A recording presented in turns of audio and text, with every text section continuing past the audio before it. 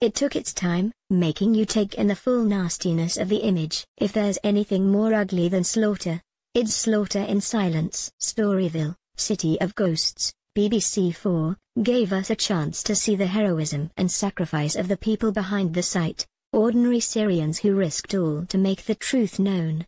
It began in the unlikely setting of an awards ceremony in New York.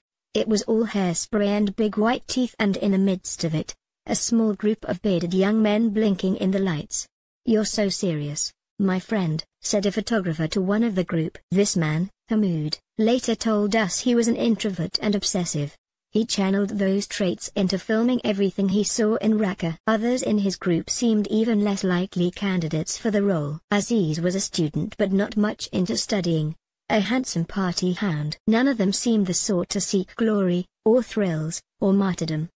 Mohammed was a high school maths teacher. It was more that, as the black-clad fanatics took over the city of Raqqa and declared their macabre vision of a caliphate, these men felt they had no choice but to tell the world. Their network took a blow when one was arrested and his laptop searched. A core of original activists fled to Turkey and Germany. The caliphate sent spies after them. Their loved ones were executed. Hamoud spent hours watching the footage of his father's execution. The toll taken by the job was enormous.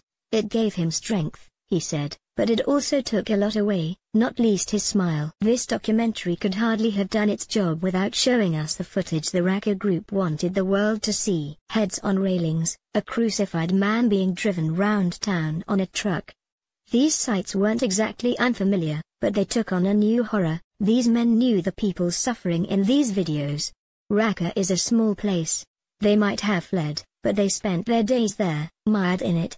Whatever praise came their way, they dodged it, saying it was the people left behind who deserved recognition. Our comrades, filming inside Raqqa, these are the people history should be written about. They were right. It should.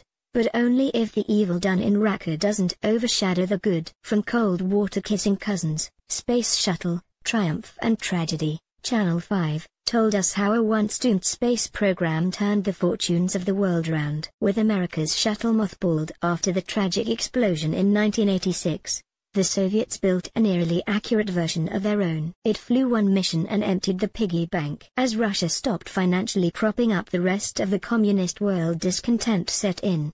Walls were knocked down and, well, we know what happened next.